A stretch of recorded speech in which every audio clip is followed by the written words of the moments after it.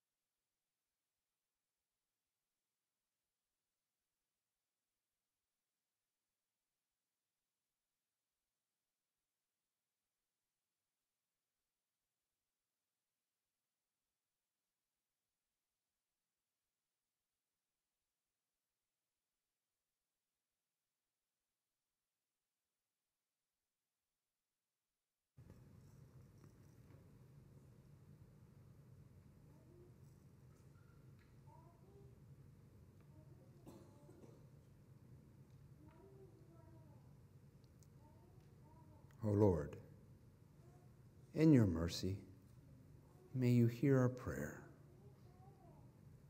My friends, hear and believe the good news. Our God heals the broken hearts, binds up the wounds of the lost and the lowly. God rejoices in those who place their trust in God, for it is through Jesus Christ that we are indeed forgiven. May we trust in this promise and be renewed for our journey as God's disciples. Hallelujah. Amen.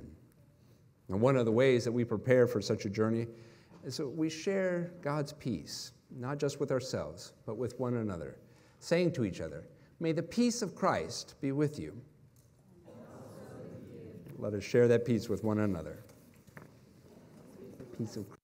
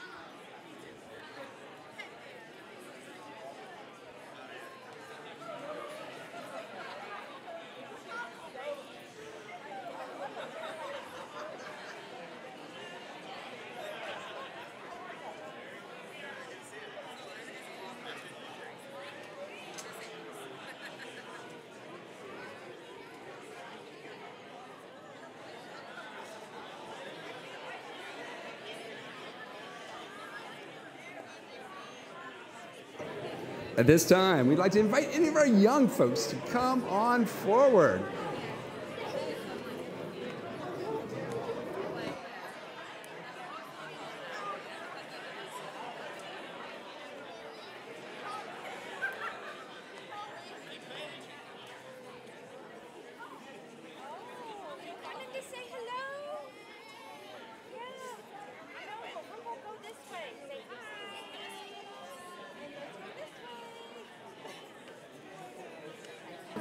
Come on up, come on up. I'm so glad to see you.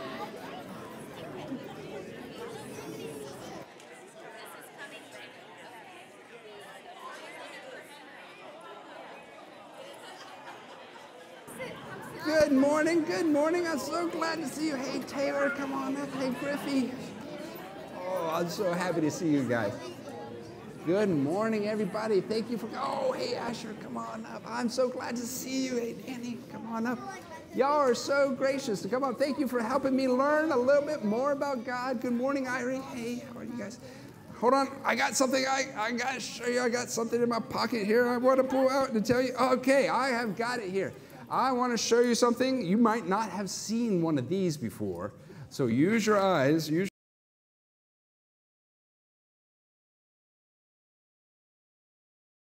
A coin. It is a coin. What coin is it? Do you know? It's a pink A dime. It's a dime. That's exactly right. And do we know how much a dime is worth? Does anybody know? Can you tell me, Griffin? Oh, you don't know? Oh, 10 cents. I heard somebody say 10 cents. That's right. And 10 cents is 10 pennies. And on the front of it is, I think it's Franklin Roosevelt, I think is on the front of this. And let's see, I got another one in here. It's a little bit bigger, but it's worth a little bit less. Let's see who we got here. We got here. All right, do you know what this one is? Do you know what this one is? 1 cent. A penny. A penny? Oh, it's a little bit bigger than a penny. Nickel. It's a nickel, that's right. And that's right, John, it's worth 5 cents, so 5 pennies. And on the front of it, it has Thomas Jefferson. Thomas Jefferson's on the front of it. And on the back, that's right, Thomas is right there. And his house is on the back of this. You didn't know that. His house is right there, too. All right, we got one more. This one's a little bit bigger. Can you tell me what this one is? It's a quarter, and it is 25 cents. And do you know who's on the front of it? Can you tell me who's on the front of it? Yeah, it's a little tricky. Do you know? Anybody know? Do you know? George Washington. Very good, Griffin. George Washington is on the front of it. He's another one of our presidents. And on the back is an eagle. The eagle is a symbol of our country. It's our country's bird. It is our national bird. Very good, Tinsley. And so all of these have presidents on the front of them, and they are our coins that we use to buy things, right? Well, let me ask you a question. Have you ever been tricked by somebody? Have you ever had somebody make you say something you didn't want to say or do something you didn't want to do? Well, Jesus, in the Bible, we read a story where Jesus had that happen to him. There were some people who tried to trick Jesus. They tried to make him say some things that he didn't want to say and do some things that he didn't want to do.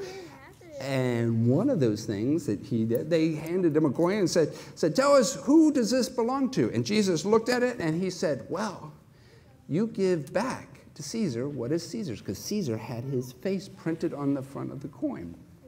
Now, what that means is we give back those things that belong to other people. Do you have a jacket, for example, that has your name written in it, so if you lose it, then they know who it belongs to? Do you have that? Or a water bottle, or anything like that, that if you lose it, they can find out where it goes. Well, the same thing is true for us. You are created and loved by God. And so God is in you and a part of you, and you belong to God. And so we give to God what is God's, and we give back to the government what is the government's. So, for example, do we worship money? No. No, good answer. That isn't even a moment of hesitation. No, we don't worship money. Who do we worship? God. Yes, good answer. That's right. We worship God, and we worship Jesus, and we give to God what is God's, and we give to the government what is the government. So we don't worship money, do we? We don't sing, money loves the little children, the children of the, or we don't say, money loves me, this I know. We don't see that, do we? What do we say? What do we say? God loves us. That's right. So we don't say prayers to money, and we don't sing songs to money, and we don't worship money, but we worship God. Now, how are some ways that we give to God? Does anybody want to answer that? What are some ways you think we give to God? Hey, go ahead. Say that again? A rocket ship? Is that what ways we give? What are some other ways that we give to God? You can share. What would be something you'd like to share? Share your necklaces. Go ahead, John. Show love. Share love. I love it. Yes, Miss Ellie. Carrots. Carrots? Carrots. Oh, caring. Yes. Caring and carrots would be good. That's right. Thank you. That was a good one. Yes, ma'am, Miss Emily. Helping someone when they get up. Helping somebody to get up. If they fall down or escape their knee or something, helping them. That's right. Yes, James. You can give him carrots. And carrots. That's another good one. How about you, Griffey? What can you give? Yeah, you can give a house. It's a great place. Yes, ma'am. Sailing? Sailing. That would be a good thing to give too, wouldn't it? Hey, Irene, go ahead.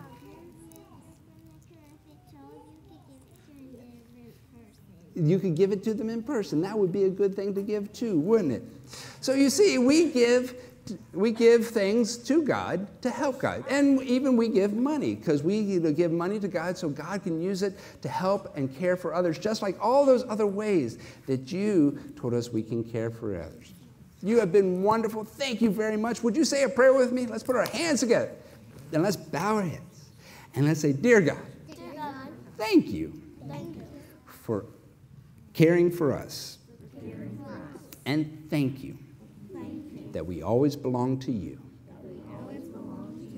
Help us to give for you. Amen. Good job, you guys. Thank you very much. You can follow our friends who are right over here. And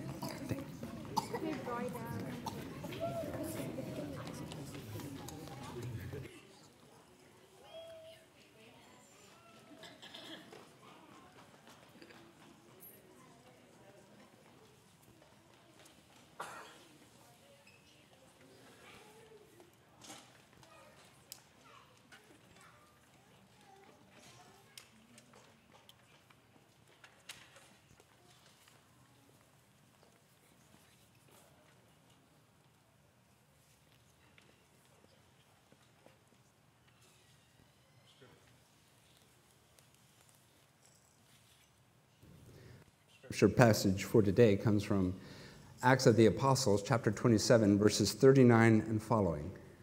Please listen for a word from the Lord.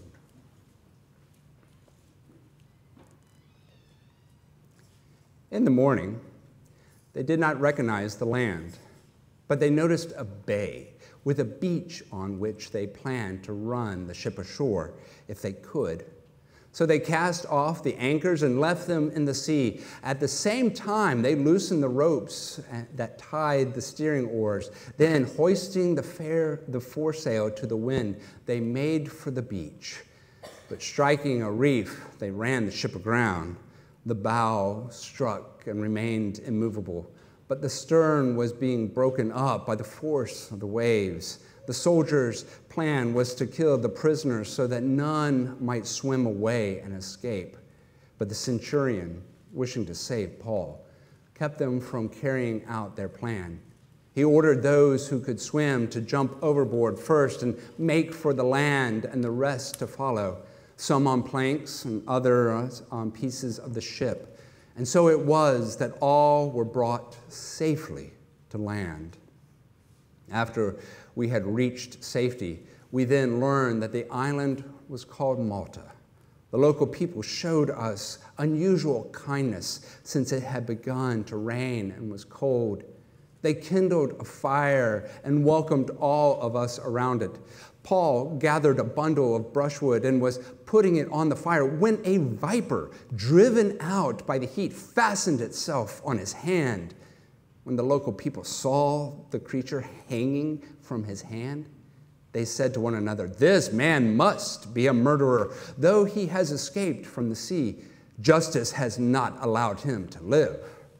He, Paul, however, shook off the creature into the fire and suffered no harm. They were expecting him to swell up or drop dead, but after they had waited a long time and saw that nothing unusual had happened to him, they changed their minds and began to say that he was a god. This is the word of God for you and me, the people of God. Thanks be to God. May I invite you to pray with me? O gracious, loving Lord, each of us has come to this time and to this place for all the different reasons of our lives, but we have returned again so that we would experience your presence, that we would hear your word, a holy word, a meaningful and a powerful word. So our humble prayer is that out of your Holy Spirit, you would help us to hear this word, that we would hear it anew, and that it would in some way transform us so that we can strive to be the people you've called us to be, that we could find encouragement to serve our neighbor as ourselves, that we might find the strength to show mercy and kindness and love. We ask all this in the name of Christ Jesus our Lord. Amen. Do you have a bucket list? Just quick show of hands. Anybody got a bucket list? I've got a bucket list. Anybody else have a bucket list? You got a bucket list? For those of you who don't know, a bucket list is a list of things that you want to accomplish, do, see, before you kick the bucket, right? Lots of people have them. There are the usual things, right? There's skydiving, and there's cage diving with great white sharks, base jumping off the north rim of the Grand Canyon or the Eiffel Tower or something. And then there are the risky things, like going to go see the Northern Lights, salmon fishing in Alaska, a cruise on the Greek Isles. For me, mine falls in line with those scary categories. It's to visit as many of the national parks, the major national parks, as I can. Terrifying, I know. That's why you got to do it when you start young before you have a family. So back in 2010, Carrie and I, we traveled to St. John's in the U.S. Virgin Islands. It was one of our last big adventures before starting a family. So I wanted it to be good, right? I read all the blog posts and the TripAdvisor suggestions, found a little bed and breakfast run by a couple that had retired from Boston. It was tucked away up the side of one of the mountains. They had this mother-in-law suite that they had rented to us for the week. The bed and breakfast website, it talked about the pristine beaches and the hidden coves, the wild donkeys that roamed the island freely, and the cool ocean breeze that never ends. It is paradise on earth, the website stated. Oh, it was so exciting. I was so excited. I had been on like little short cruises to the Caribbean before, but never pursuing the island like a local. I couldn't wait. Anytime I had a hard day at the office, I'd just pull out my phone and I would look at pictures of Trunk Bay, one of the most pristine beaches in all the world, apparently.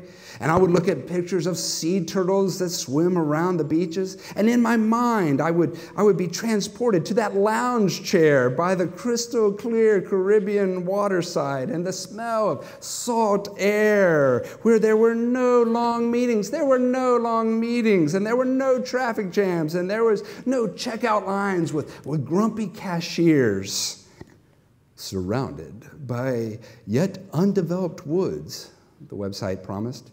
You can enjoy a local drink while listening to the calming sounds of the river as it flows by your room. I'll take a week, please. Doesn't it sound fantastic? I have to tell you, it was paradise until we got there. Oh, the folks, they were wonderful, kind, they were hospitable. But we quickly realized that not everything is found in those pictures that you see, right? For example, the mosquitoes. The mosquitoes were prolific, and I'm like a magnet to mosquitoes. So you really couldn't sit outside from the room enjoying that local beverage. The river turned out to be more like a creek that kind of trickled by because there hadn't been a lot of rain. The shower turned out to be an outdoor shower that only had a curtain for privacy, and every time one of those sea breezes came by, it just blew the curtain. We had a lot of perspective on what Adam and Eve went through those first days. We got sunburns from snorkeling. Who knew? Your back is always up to the sun. They turn into blisters the size of quarters. At night, we lied awake in bed because of the sunburn, and I started hearing this rustling in the leaves. Literally, it sounded right outside the window. It sounded like someone was walking toward our room. There was only an eye hook holding the front door closed. So I kept picturing one of those 80s horror films where the zombie rips open the door and pounces on the victims inside. The next morning, our hostess after staying awake all night, the hostess told us that the crabs are migrating across the island. That wasn't on any of the blogs that I had read. Needless to say, it did not feel like paradise. Actor and comedian Ryan Reynolds says this. He says, when you have expectations, you are setting yourself up for disappointment. Which is another way of thinking that if your expectation is heaven, then everything else is going to feel a lot like hell. In fact, have you ever noticed that preparing for the trip, it brings so much excitement, doesn't it? And adrenaline. I mean, you get ramped up getting out to the airport, but once you got to the terminal and started waiting, once you got to the boat, once you go down the road and you start crossing state lines, then very quickly, very carefully, that energy just begins to fade. Has that ever happened to you? And the reason is because no matter how excited you are, real life, it catches up with you every time. It catches up with us, doesn't it? The plane gets delayed or even canceled. The ocean view from your cabin on the cruise boat has a lifeboat hanging in front of the window. This happened to us. The only time you got to see the ocean was when the boat swayed back and forth. Traffic jams, right? The road trip is culminated with traffic jams, flat tires. Oh, I forgot to pack my whatever. Think about all that. As we look back at our passage for today, we find the Apostle Paul making his final trip to Rome. This trip was years in the planning. This moment, this point in his ministry had been in the making probably for the better part of a whole decade. He had raised money. He had gone around visiting churches. He had raised money to take back to them. He had written letters of introduction explaining his theology. The book of Romans is one of the most beautiful theological books in all the Bible. That's because he took time to write out to them so they knew what to expect. He had sent word to them, I'm on my way. I'm coming to see you. And when you actually read the book of Acts, you find God encouraging Paul about this adventure. He says this. God says, be encouraged. Just as you have testified about me in Jerusalem, so too you must testify in Rome. Oh, Paul was planning. He was planning. He had the money. He had his provisions. He had polished his oratorical style. He was ready to preach in that big mega church. Everything was perfect, ready to go until he got to the boat. Perhaps it was the clouds that swiftly came flying in, or just how quickly the sky got dark as the boat went out to ocean, or maybe when the temperature changed so drastically, or when the storm hit the boat and he was getting tossed back and forth, and the crew starts pitching freight over the side just to save the boat. Or could it have been when the storm had passed and they had nothing left to eat because they had pitched all the provisions over the side? Or when they wanted to crucify the prisoners? Or maybe it was simply when Paul was washed up on the beach and when he had made a fire, a snake struck him on the hand, was hanging from his hand. But somewhere along this journey, the adventure, stop being a postcard from paradise. I was with a minister friend of mine the other night. We were talking about his father who had just been diagnosed with brain cancer. We talked about my father who had died over the last year, and he said this. He said, perhaps, Jim, the greatest challenge for any of us, maybe the greatest challenge any of us face, is learning how to live within that gap between the way we think life should be and the way it really is. I think he's right. Truth is that there is always a gap, whether we want to admit it or not. I'd bet each of us here, we have some blog, some brochure in our mind, including pictures of what we expect life and how it's supposed to go. Eagerly awaiting for you in your South Charlotte home, that's my travel blog, would say, are your children waiting to run up and hug you after a long and incredibly productive day at the office. Your sermons, they'll be finished by Monday for that next Sunday. Your inbox, it'll be empty. Your phone calls will already have been answered. A short walk awaits you as you stroll over to the sacred garden on a beautiful, cool fall day to catch up on some of your reading.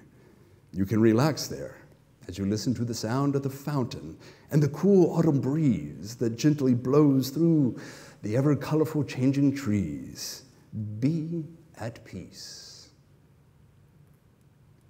I think Ryan Reynolds is right. When you have expectations, you're setting yourself up for disappointment. We might have a picture in our mind of what life is supposed to be like, but when life always catches up to us, the inbox, it's always full. My voicemail, most days, always full. I do get to the Sacred Garden once a week for a little meditation and a center in prayer, but I have yet to have a time to take a book in there and relax to that soothing sound of the fountain. Paul thought he knew what he had signed up for. For when he got to that boat for Rome, he knew what he was getting into. But then comes the storm. Storm comes like it does for each of us. And the storms of life come, and Paul was tossed back and forth, beaten up and bounced around. I think it's safe to say that none of this was on his TripAdvisor website. After seeing what he went through, my guess is that none of us would blame Paul if he became a little frustrated, right? I mean, he did everything God had requested of him to do. The thing is, though, it still didn't work out. Even though God had requested him to do them, things still didn't work out. No one would have faulted him, right? We wouldn't have faulted him for getting angry, for pouting around, for shaking his fist up at heaven. Only here is the real miracle of the story.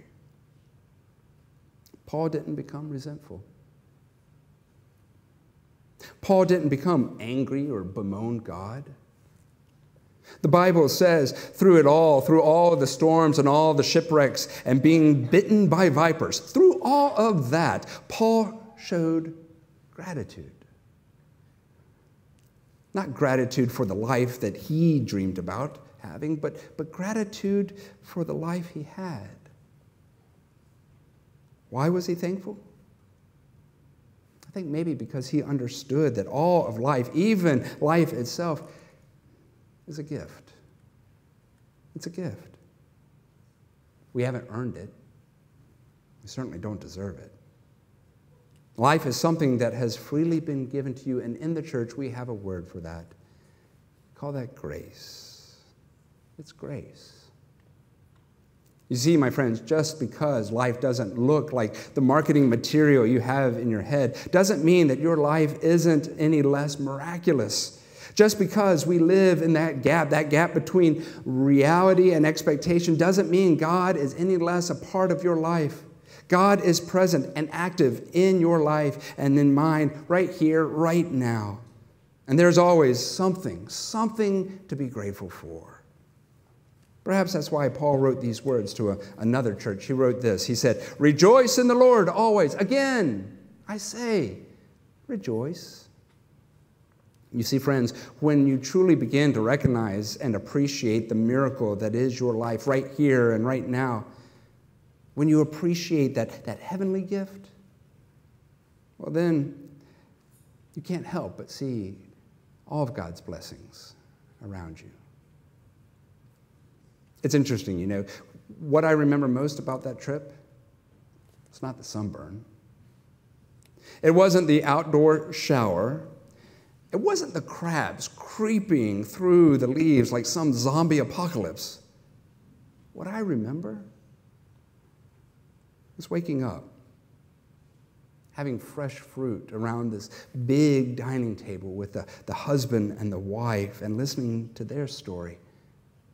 It's been 13 years now, but I remember they shared with us their celebrations and they shared with us their tragedies.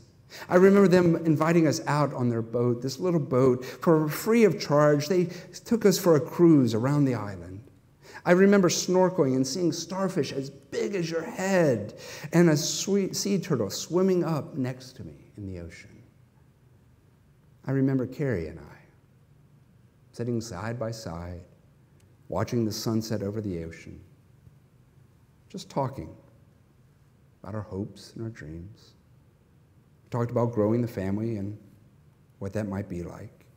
We talked about how beautiful everything we saw was. Truth is, I wouldn't trade it for anything in the world. My friends, your life is a miracle, a divine gift, even with all the unmet expectations, the foils and the foul-ups. I hope you appreciate that, the gift, that you would put your hand on your heart and that you would feel that gift beating away inside of you every second of every day. That very heartbeat, that very breath, they're all filled with God's blessings poured out for you.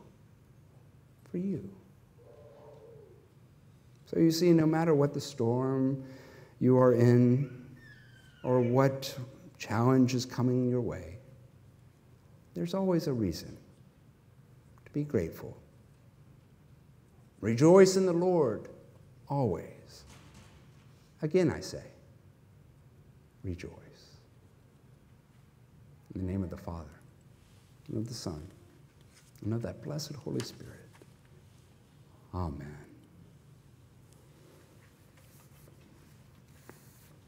I invite you to join me as we stand and sing our song of response.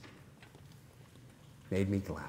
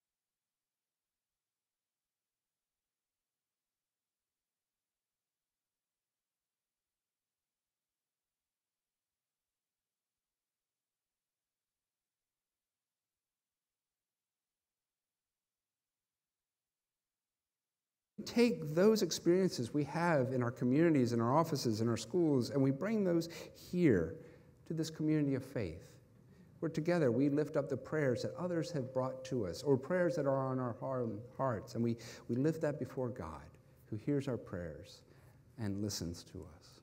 So at this time, I invite you to share the names of those you would like for us to pray for this day. Stacy and Drew Brown. Thank you, Billy. For Renee Averett. Thank you, Jody.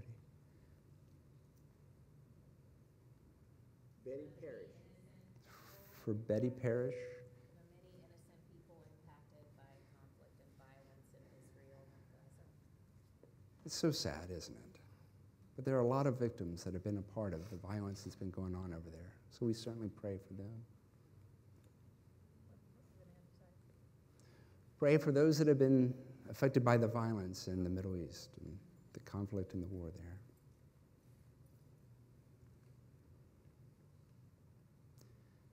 And we humbly ask that you would keep those that are a part of our prayer list, that you would continue to pray for them this day, but also in the days and the weeks to come.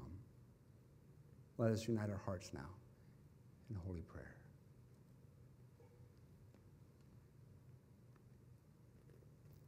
God of heaven, you come to us when we need you. You are there for us when we turn away from you. You are with us in our going out and our coming in. You watch over us while we are awake, and you guard us when we are asleep. For you are omniscient and omnipresent, the Alpha and the Omega. You are our God, and for this we give you thanks.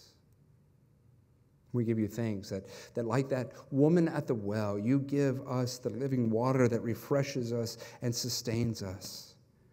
By your Holy Spirit, you fill us and cleanse us time and time again.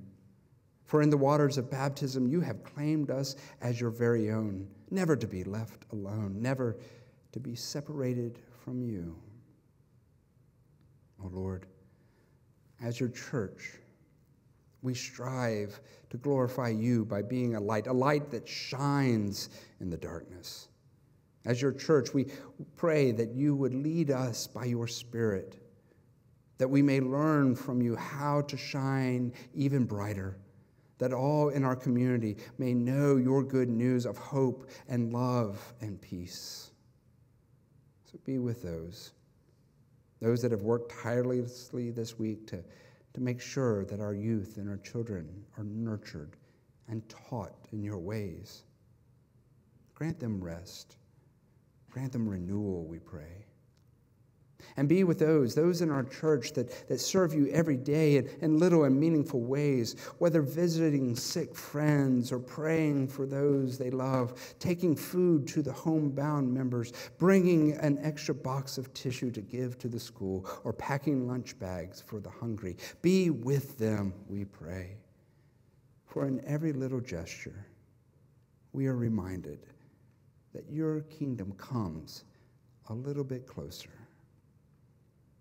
And we pray for those that need to feel your presence, O Lord, for those around the world in the Middle East, and for those that are sick and those that are hurting, for those that are victims of violence, and for those that no one loves.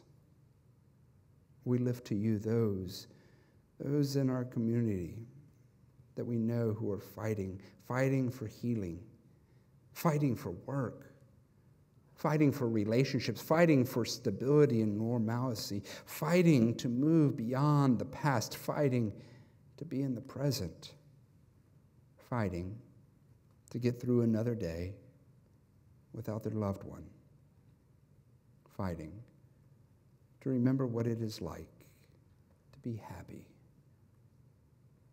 Lord, encourage us and sustain us to keep fighting. And remind us that there will be a day that will come when we won't need to fight any longer. And that there will be a day when we can trust and rest in the peace of your kingdom. Humbly we ask that you might hear this our prayer. As we pray the prayer, your Son taught us to pray, saying, Our Father, who art in heaven, hallowed be thy name.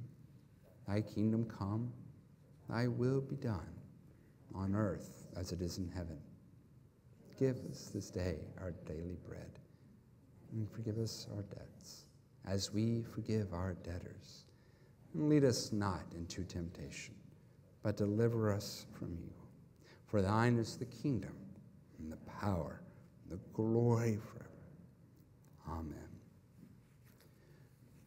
You'll notice the large basket in front of the communion table. That is our 10 cents a meal basket that we always collect. And the money from that, it goes to help the hungry and the poor in our community. Every single cent that goes into that basket helps to bless those in our need.